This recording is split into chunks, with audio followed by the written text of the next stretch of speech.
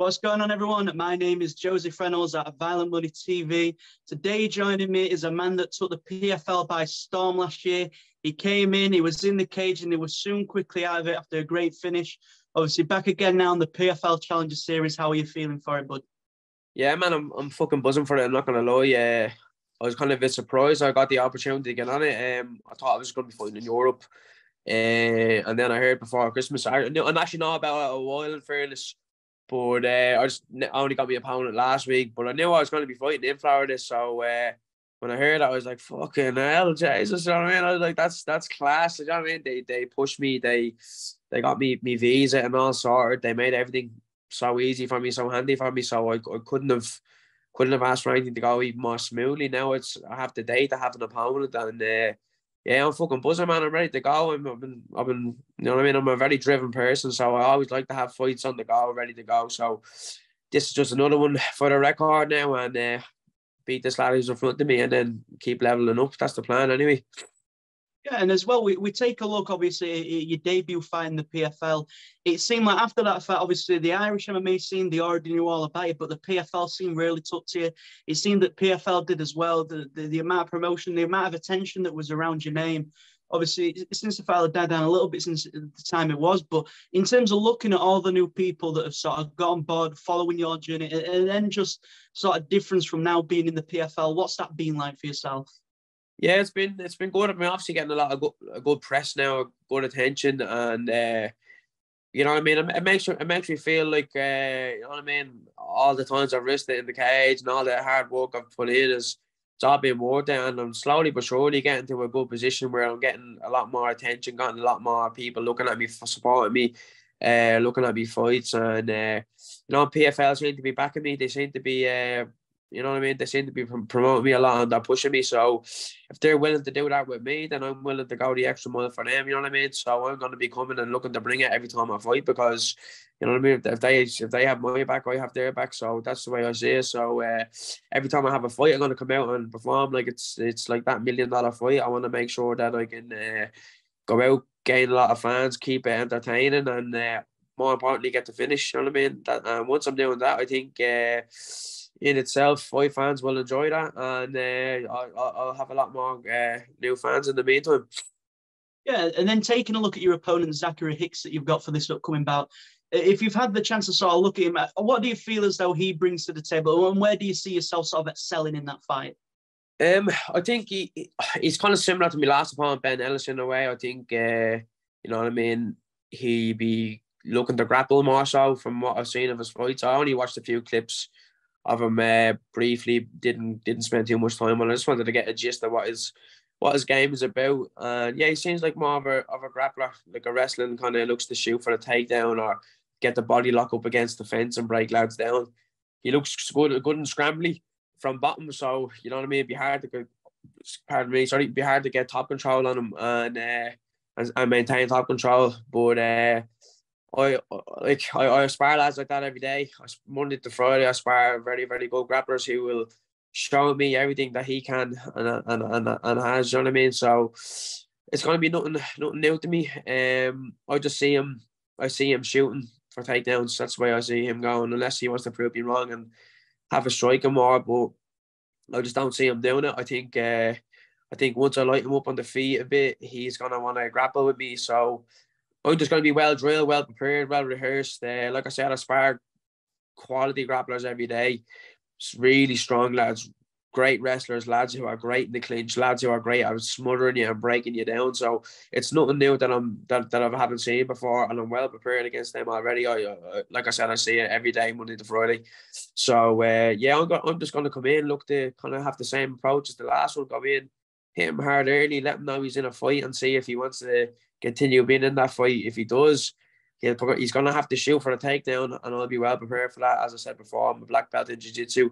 I compete at tournaments, jiu-jitsu tournaments, and I win. And you know, I'm sparring high level lads every day, and you know what I mean. I have a lot riding on me. You know what I mean. I have a lot of skill, momentum, everything. So yeah, I'm just looking forward to getting in and testing myself again on the more of an international stage in Florida, and you know, fucking just go out and knocking some lads' block off. That's what I'm looking forward to doing. Yeah, and you mentioned there in terms of the people that you're training with, obviously, in the last even 12 months, you could say, Irish MMA, it's become extremely prevalent, you know, from an amateur standpoint, from a professional standpoint. In terms of looking at the surging Irish promotion and being a big part of that surging rise at the moment of the Irish MMA, how does it sort of feel to see your country get a lot more respect and then also having so much talent within one country at the moment? Yeah, it's great, man, because I mean, I've been doing this since I'm 13. I'm 25 now. I'll be 26 in May. Like, I'm doing this since I'm 13, so nearly 13 years at it. And to see the growth and all that jazz from day one to now, you know what I mean? It's been great. And there's a really, really good pool of fighters coming from out here now. We're all kind of near enough on the same wavelength in terms of our careers.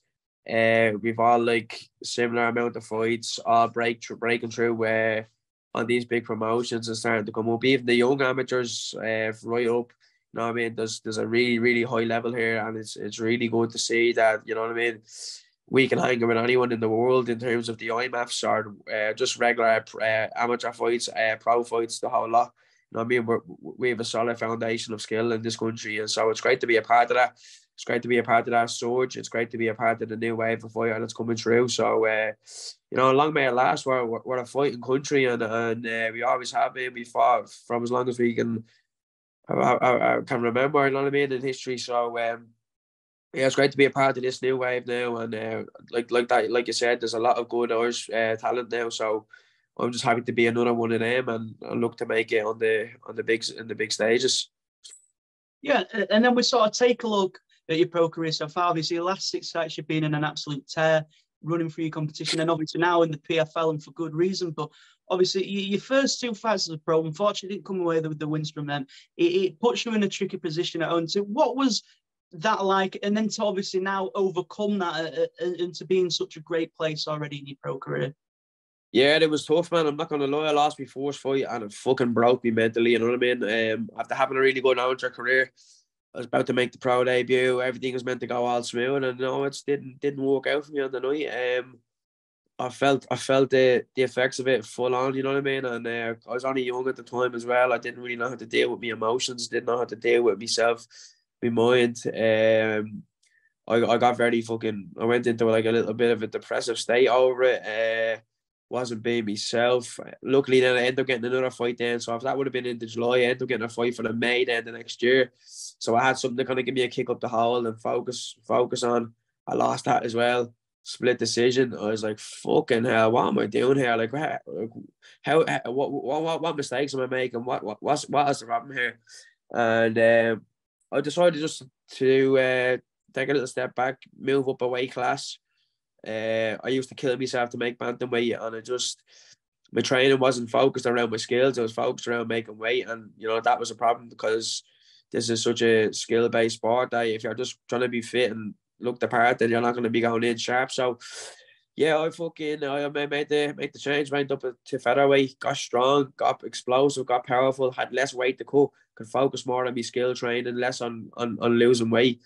And in doing that now, I'm on a 6-fight win streak with 5 first-round finishes. So it was the best decision I ever made. You know what I mean? It's one of them things that like you learn from your losses, you learn from your mistakes, and you have to find a new way of coping with things. And I said, like, my obviously way was to move up a weight class and just try something new. If it didn't work out for me, I could have just went back down, and that's the way it was. But like I said, I'm on a third now, 6-fight win streak, so looking to make it 7. And you know what I mean, each fight I feel more invincible as I win. You know what I mean. So I just need to keep doing what I'm doing, believing in myself primarily. I think I went through a bit of a dark stage of self doubt and disbelief in myself. You know what I mean.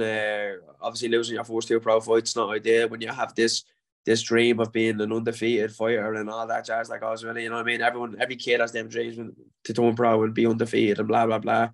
But I was kind of fortunate as well that I lost my 2 first pro fights, so I got a taste of that humble pie, and I learned that, you know what I mean, it's not all about what you make it out to be in your head. It's just about being the best you can be as a person, as a fighter every day in life. And don't see myself so perfect, you know what I mean. I think this whole undefeated streak thing was weighed into me so much that and almost deterred me off a different path. But since I lost them fights, You know what I mean? I know what it's like to lose, and now I don't want to fucking lose again, basically. You know what I mean? So each fight, I'm coming for the finish. I'm coming to knock heads off, and I'm coming for that fourth round finish all the time. Obviously, it's not ideal if you don't get the fourth round finish. If you get a second round, happy days. Third round, happy days. But the way I want to fight, I want to keep racking them out. Get fourth round finishes, get paid, on to the next one. Get paid, on to the next one. You know what I mean? And try get as many fights in as I can, and try make as good as of a stab at this as I can for the next few years. Yeah, and then when you talk about that, obviously coming over that sort of adversity in the Southamptons, losing the first two fights, all it takes is one fight to go the wrong way, and MMA fans are very quick to turn on someone. But in terms of having that story and being able to bounce back, obviously overcoming the adversity, even outside of MMA, people can sort of draw inspiration from that story that you've had. And do you feel as though, obviously in the future, or even now, that you sort of start to inspire others, obviously, with being able to overcome the obstacles that you did at the start of your pro career? 100%. You know what I mean? It's a good testament to yourself if you can bounce back all the time. You always hear the people who are doing well for themselves, winning, and everything is going smooth. But the minute the shit hits the fan, you know what I mean? They lose their marbles. So I was kind of glad that I could show that, you know what I mean? I even for myself, just to prove to myself that I can come back from, you know what I mean, the slums of depression for what I thought. I thought I was in a position that I was never going to get out of in my life, you know what I mean? And I did. I proved to myself. I believed in myself, and it's like this whole thing: if I can do it, you can do it too. You know what I mean? It's just the power of the mind is a very strong thing, and I think, you know what I mean, people will almost overpower themselves for the wrong reasons, whereas I decided to overpower myself for the right reasons to get the best out of myself, and just to believe in myself again, to start feeling like a confident lad, and you know what I mean, start to get myself back to where I wanted to be, and start challenging for fights and titles and all that jazz that goes with it. And yeah, man, it's nice to kind of lead the way in that sense. Hopefully I can inspire others like that, if they do take a look into me and see what me past is like and what I'm coming from and what I've been through. You know what I mean? It's nice to lead the way in terms of all that stuff, because you hear a lot about the good, you don't hear a lot about the bad. So I'm very open, I'm very honest, and I'll always share me story as best as I can to maybe then let others know that, like, if you're like me, if you felt the way I felt, you're not alone, and you can always get out at the end of it. Like 100%. And then obviously you've got the win streak, the mental fortitude. You're a great fighter. People enjoy to see you speaking. They always want to know you're getting up to. Obviously, in the next 12 months, the momentum, even with a win here, it's only going to keep increasing. In terms of what you'd like to achieve in 2023, what does that look like a little bit for you? At the minute, I just want to. All I want to achieve is to win every fight that I have. You know what I mean? I don't really have a plan set out for, because I don't know what way my year is gonna go. You know what I mean? In terms of like if I'm gonna where I'm gonna fight, when I'm gonna fight, who I'm gonna fight. So for now, it's just to take each fight as it comes, win each fight as it comes. Maybe obviously talk to the bosses and stuff like that and see what the crack is, see what they have planned for me and stuff like that. But I'm just playing it by ear for now. Win each fight as it comes. Maybe fucking look to save a few quid.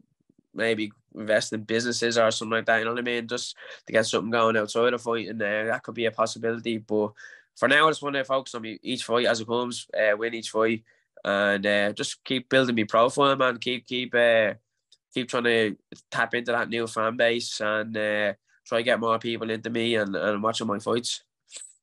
Yeah, and then just one of the few final things for myself. Obviously, I've mentioned this fight. You want to come in there, and the one thing that you're eyeing is getting the finish. But in terms of obviously looking into this fight, what is the ideal way that it goes, or how do you see this fight playing out? Yeah, I see me coming in with a lot of forward pressure, landing nice shots, landing nice punches, either me catching them and hurting them and putting them away on the feet, or me catching him on the feet and him shooting in for a takedown, and maybe me reversing it, getting the submission, or else reversing, getting ground and pound TKO. You know what I mean? That's what I visualize in my head every time I fight, either a clean knockout or them panic wrestling and shooting and leaving the neck out or an arm out or whatever it is for me to capitalize on. I have the skills to do it. I have the sharpness to do it. So, you know what I mean? It's just about me doing what I can do best capitalise on whatever mistakes they make on.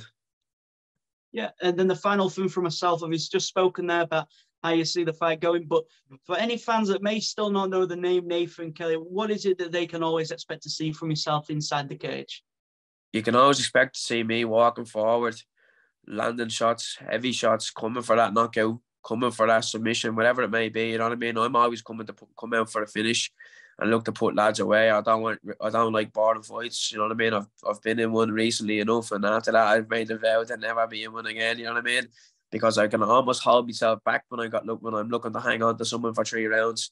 I think my opponent will probably be happy if he gets that type of fight out of me, whereas I'll be fuming if I don't finish him. You know what I mean? And that's going to be the difference between me and my opponent, I feel. So I'm going to be coming out for the finish, looking to put these lads away and looking to make a statement and keep shocking the world one fight at a time. There you go. Well, that is everything from myself. Obviously, Nathan Kelly. Let me get that right. Obviously, it's going to be a name you're going to hear for a long time coming. He had a great debut in the PFL last year. He took it by storm, and then the Challenger Series as well in Florida. He's going to make America his. Obviously, if you'd like to take a chance to try any sponsors, anything like that, obviously, just feel free to go ahead, buddy. Yeah, I just want to thank everyone who's been supporting me so far. Obviously, the fans have been great. PFL have been great. You sponsor RMC Foods, supplies me every week with fresh food, healthy meals ready to go, keeping me weight in check all the time. Me strength conditioning coach Jay at Abs Gym, on my team at SBG Ireland, and my jiu-jitsu club I use jiu-jitsu. So I'm just gonna keep training away, keep doing what I'm doing. Hopefully I can get some more new sponsors on board if they want to jump on in the process. But yeah, looking forward to it, bro. Looking forward to the journey, and looking forward to as I said, gaining nods of new fans, and hopefully I will have way more after this fight. There you go. Well, that's everything from me. Obviously, Nathan Kelly, thank you very much for your time today. Look forward to the next fight. Speak to you soon, buddy. Thanks very much, Joe. Appreciate your time. Thank you. Pleasure, bud.